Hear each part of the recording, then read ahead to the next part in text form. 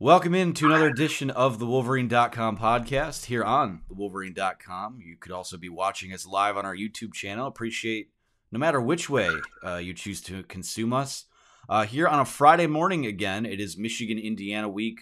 I am joined once again by Ryan Van Bergen, who is fighting off all kinds of germs, it sounds like, at the homestead this week. So, Ryan, how's it going?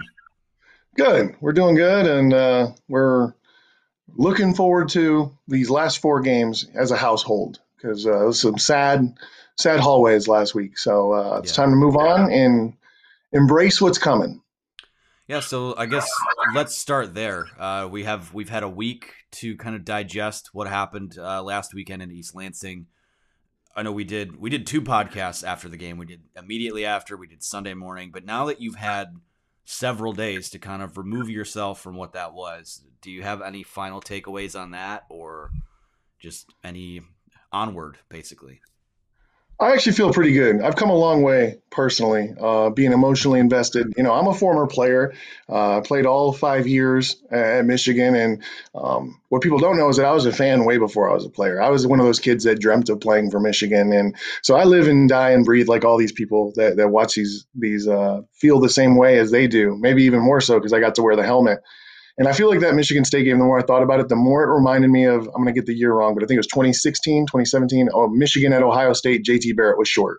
Those feelings came back. And so, but I didn't go on my truck and I didn't go off the grid for 2 hours after the game. I was able to stay composed. So I'm proud of myself. And, looking at the game, there's a lot to be proud of what the team was able to do. It's just a matter of manner in which we lost that hurt so bad.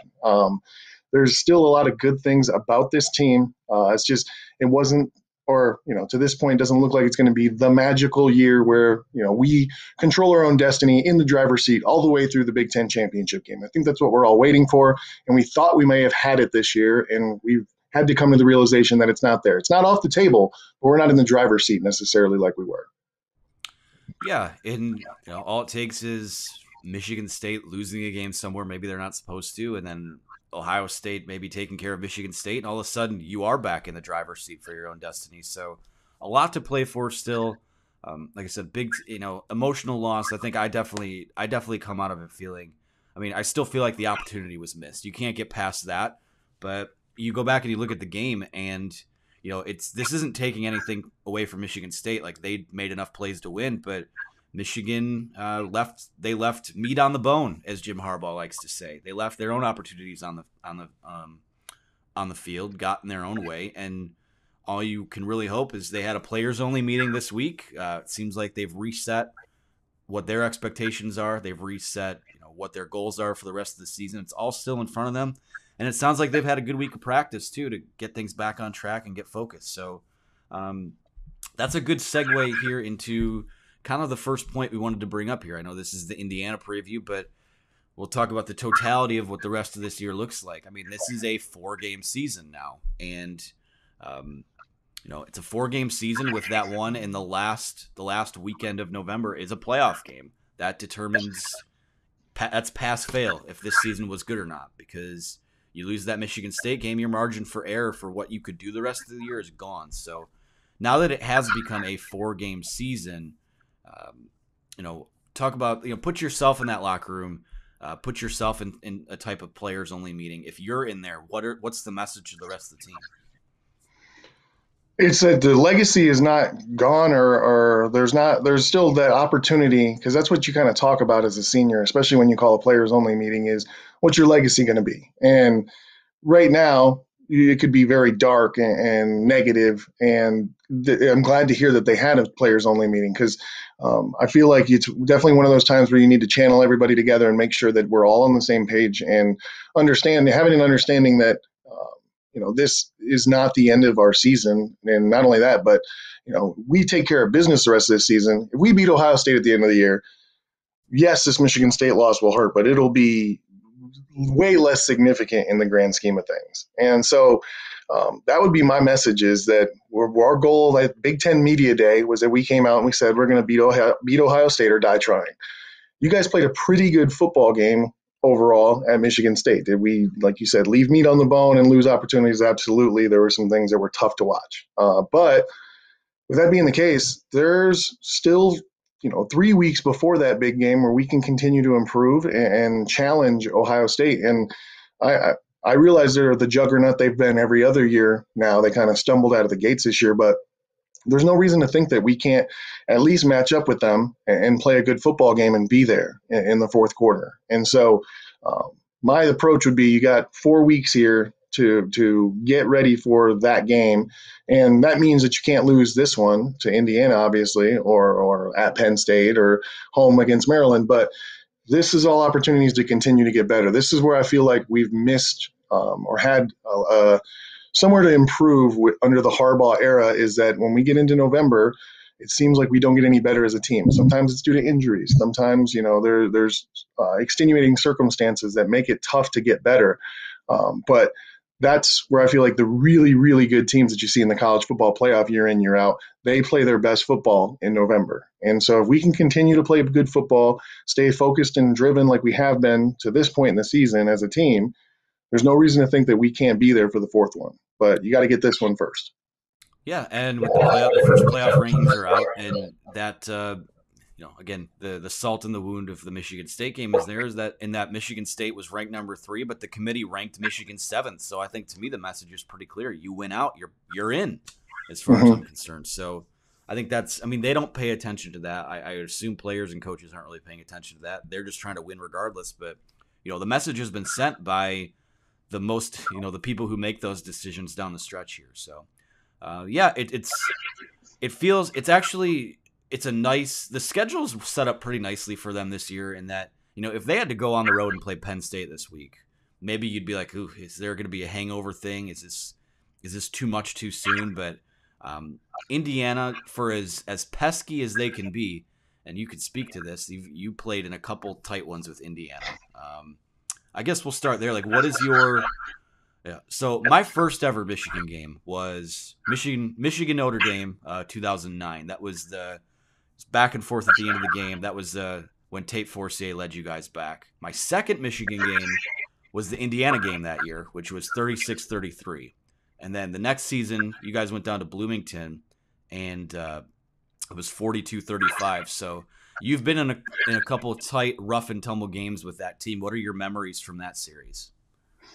A little bit different when I was playing because of the coaching. When we had Rich Rod, and I cannot remember who was their coach. They had just replaced their coach. Hepner, I think, was who they replaced. But both of us were running the fastest no huddle that you can possibly imagine. We called it, I think it was Sonic and then Supersonic. Supersonic, you didn't even call a play. You just lined up and ran the same play again. We played an average, I think, for offensive, defensive guys is to play around between 60 and 80 snaps. Me and Mike Martin had 90-plus graded snaps on defense, and we didn't play every snap. There were safeties and guys that play every snap that had 120 graded snaps. It was turbo mode. It was quick game. They threw a lot of swings. So did we. We threw a lot of bubbles, and it felt like a youth soccer game where you see all those kids just following the ball in like a little cluster everywhere and just sprinting. They were always better than advertised and better than what their records were. Honestly, you get that at Michigan. I feel like if you're one of the dominant teams in the Big Ten, one of the big name teams, the Indianas, the Purdues, the Illinois, they look forward to that game when they play Michigan, because it's an opportunity, especially on a night game. Now it's a national stage that all of a sudden, I can have a great game if I'm a player from Indiana and I'm on the national spotlight. I might be on ESPN being talked about as a new draft pick, something like that. So you're going to get these guys' best shot, and you better be ready for it, because Nick Sheridan, the OC over at Indiana, is a former Michigan quarterback. He always gets a little taste in his mouth for this game. Mike Hart came to us from Indiana. They're going to feel that on their side. There's some underlying elements to this game that's going to add to the motivation for Indiana to come out and take a big swing. So we'd better be ready for it, because I think Tom Allen's a good coach. I think Indiana's better than a 2-6 football team. And I think you're going to see Indiana give us their best shot Saturday in the Big House. Well, let me ask you this. I mean, these concerns are always there, but do you have any Is there any thought in your head that this might be some type of hangover game for Michigan? Vegas has them at 19.5. That doesn't mean anything. You have to go on the field and play the game. So any hangover concerns? Possibly. I'd say possibly. I would say they're mitigated by what I've been hearing as far as what the team's attitude is, the press conferences, the players only meeting. That puts me at ease a little bit, but there's definitely some concern, that we start slow. But honestly, the tale of the season, including the Michigan State game, is we don't start slow, we start fast. And then the second half comes around, and every team makes up ground on us in the second half for the most part, except for maybe the Wisconsin game. So it's not as a concern that we don't come out and play to start the game. It's, do we let them hang around? Are they going to be around in the third and fourth quarter? Because taking care of business, what I think that looks like is, no, they're not around. They're not ever within 2 scores when we get to the second half. But when you say hangover, I could see us keeping them within 1 score in the third quarter, and all of a sudden we have a turnover and everybody gets a little bit tighter and you sit up straight in your seat. That could happen, I think. I don't think it will, but it's definitely a possibility. So interested to see. Yeah, I want to see the first half of the game, but I really want to see the first couple drives of the third quarter. Where's this team at? Because that's where you'll see if they're ready for this 4-game end of the season or if we're still sputtering coming out of the half. Yeah, the most ideal third quarter scenario is that JJ McCarthy and some of the freshmen and then the twos are starting to get in the game. And I don't think that's too far out of the question. I mean, Indiana, they've played. They scored 15 points against Michigan State this year. They scored a single touchdown against Ohio State. So I feel pretty good that Michigan's in a caliber of those teams. Maybe not quite as good as Ohio State, but I think that, again, that's the question. We've seen some busts defensively, even against Northwestern. They got popped with tempo a few times. They got popped in the screen game a couple times. So the ingredients are there to struggle a little bit. I don't. We'll get to game predictions here in a minute, but I think this is more of a big picture reset game for them. It's nice to, it is nice to come off of it's not nice to come off of a loss, but if you're going to, it's nice to do it against one of the lesser teams in the Big Ten. Now, it sucks that they have to wait all day to play a game, that it's a night game, and that's kind of a bummer. That can linger, that can have some lingering effects too, but what this game symbolizes to me, and this is no disrespect to Indiana. I think it would be a little bit more interesting if Michael Penix was healthy and playing. But like I said before, this is a reset of what the rest of the season needs to be for them. So we've talked about what's on the line, how it does become a 4-game season. What are some things that you need to see as soon as Saturday? Like, it's no debate. There's no time to let it percolate and develop. It has to start Saturday for you to feel good about where this team's headed down the stretch. I would say getting our run game going this game and getting some chunk plays. I feel like we've missed a couple chunk plays that we had early in the season where you'd see Corum or Haskins go for 20+ yards. This will be a good test too, because one thing that stood out to Indiana is they kept Kenneth Walker in a box when they played Michigan State. I think he had only 100 yards rushing. I don't know if he came away with 1 or 2 touchdowns, but he didn't have 5. And so I'll be interested to see how we can move the ball against them, since we're still pretty run heavy, and see what we do. The thing that I need fixed immediately, we will not win the Ohio State game if our red zone offense doesn't generate touchdowns. It's one thing I think everybody agrees. It's tough to agree with everybody, but everybody, I feel like in the virtual world with us, agrees that being in the red zone and coming away with field goals, we've gotten too comfortable settling for the field goal. It's really nice to be able to rely on Moody and to have a solid kicking game. I don't undervalue that, because it just feels like we haven't been there, and there's a lot of teams that struggle with that. But excuse me. Getting into the red zone, and you're looking at our play chart: run, run, run, run, run, run. I mean, run, run, run, field goal. And I feel like we get a little conservative and want to, make sure we don't lose the points. But we've got to take some shots, because we talked about on Sunday about Michigan State. Cornelius Johnson in the red zone never had a safety anywhere near him. He was one-on-one on an island. Whether that's we're going to go with him, whether we're going to go with Andrel Anthony. Whether we want to see Eric All, I'd love to see Eric All get some targets in the red zone. We talked about that too. But I'd like to see us trying to score touchdowns, coming away with touchdowns in this Indiana game in the red zone. If we don't fix those red zone woes, it's going to be very tough to win at Penn State with their good defense. And Ohio State, we won't have a chance. They'll score 7, we'll score 3, and we'll be out of the game quickly. Yeah, in games like that, you have to go toe to toe and tit for tat with teams that can score touchdowns. So that's a huge key. And I'm with you on the to piggyback on the offense. I'd like to see Cade McNamara played the game of his life last week, and I think that's taken a lot of heat off of him. Now it helped. I won't say it helps, but that has been boosted by the fact that JJ made a couple big mistakes last week, and you want to see him get into this game if the opportunity presents itself. But I think for me, that Cade McNamara performance has to be a springboard into this latter half of the season, similar to how it was for Rudock in 2015. If you're going to be able to keep up with an Ohio State and even with a Penn State, you're going to have to be able to score points and do it through the air. And the nice thing is, it seems like they're starting to settle on what they might be wide receiver wise. I mean, Andrell Anthony, I don't know where he was the first 7 games of the year, but he busted out in a big way last week, and it seems like they're gonna add more to his plate. He's one of their top 3 guys. He's gonna be out there, so to keep the momentum there, I think is important. I think that will help open up the run game. If you have to devote, obviously, the math would dictate if you have to devote more resources to stopping guys over the top, it's gonna open things up for those guys underneath. So I need to see that. Defensively, it's what we talked about last week. Those run fits, they have to be better, and I think the back 7 has to be a little more disciplined when coming up and stopping the run. Northwestern got him a few times. Kenneth Walker did a Kenneth Walker thing last week.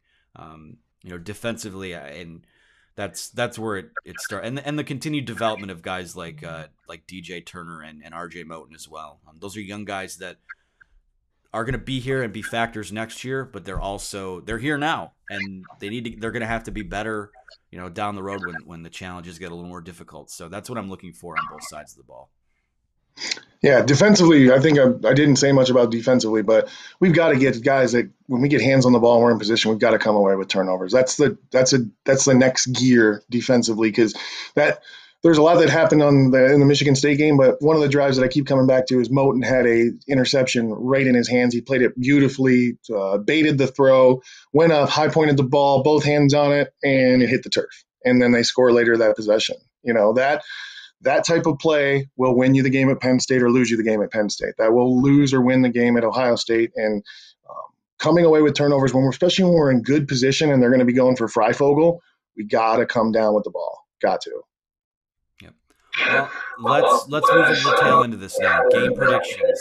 If you want to, we'll start with maybe someone that you see as could be a player, a breakout player, a performance of the game. Call your shot, Ryan.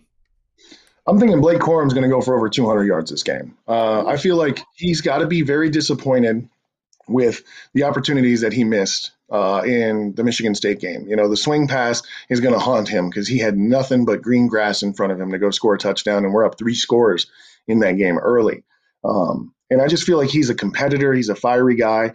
It's just going to be eating at him. And I would like to think that he's got a mentality of Indiana, unfortunately, is just going to be the victim of what's about to happen. I think he's going to have a really good game. I feel like he just didn't have the game he wanted to against Michigan State and is ready to come back and make up for it. And he's going to get his opportunities. I don't think that we're going to come out and all of a sudden be air raid or anything like that. We're definitely going to test them and see how they stand up against our run game. And I think Haskins is great between the tackles and has some great abilities, but Corum's a guy that hits home runs. And I feel like he's going to hit 1 or 2 big home runs in this game and have some big numbers that make you pop. Got a score for me? Score-wise, I think it'll be still a little bit on the lower side. I do think Indiana's defense is better than we think it is, but I'm thinking it's going to be something in the realm of like 33-17, 33-21. That could be closer. It absolutely could be. I don't see it being much more of a disparity. I think that's kind of where we'll be, but Michigan should handle this by 2 scores in order for us to feel good about the next 3. Sounds like a plan to me. The score I sent to Chris Ballas for the picks column was 38-10, so I will stick with that. In terms of calling my shot, because I like Blake Corum over 200 yards. It's not out of the realm of possibility, but it is bold. So I'm going to go bold too. They're going to be more aggressive in the red zone this week. I think they're going to try and push the ball. I'm going to go out on a limb and say Cade McNamara has 4 passing touchdowns and a long one to Andrel Anthony. I'm going to double down there. So I would love for you to be right, just like everybody else would. So yeah, it reminds me of, in these games against Indiana, Jake Rudock, that was his big passing game that year. I think Shea even had a huge game a couple years ago against them. So with the arrow kind of pointing upward on Cade McNamara, the ingredients are there. So we'll see. But any other final thoughts before we get out of here, Ryan? no, I'd actually just want to piggyback off what you said. If we're going to have 4 passing touchdowns, I'd love to see Eric All or Schoonmaker. I'd love to see the tight ends get involved in the red zone. I'd love to see one of these guys get an opportunity to make a touchdown catch. I feel like I didn't look it up, but I feel like statistically,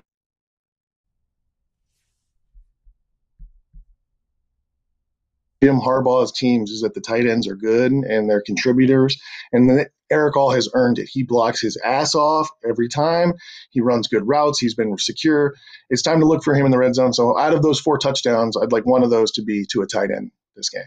All right. Well, hopefully we're not here when we come back eating crow about, they just ran the ball. They ran the ball for 350 yards, and Cade had 86-yard passing and an interception. So we'll see. But you'll take the win above all else. That's what we're here for. So, Ryan, I appreciate your time. Guys, thank you for listening. You can follow thewolverine.com on all social platforms. We're there. You can get our podcast on Apple, Google, Spotify. We're on Podbean. Subscribe to the YouTube channel if you're watching this. Hit that little bell below. Hit the subscribe button. Anything you can do to help us there, we appreciate. So for Ryan Van Bergen, this is Anthony Broome. This has been our Indiana preview for the Wolverine.com podcast. We appreciate you, and we'll talk to you after the game. Thanks. Go Blue.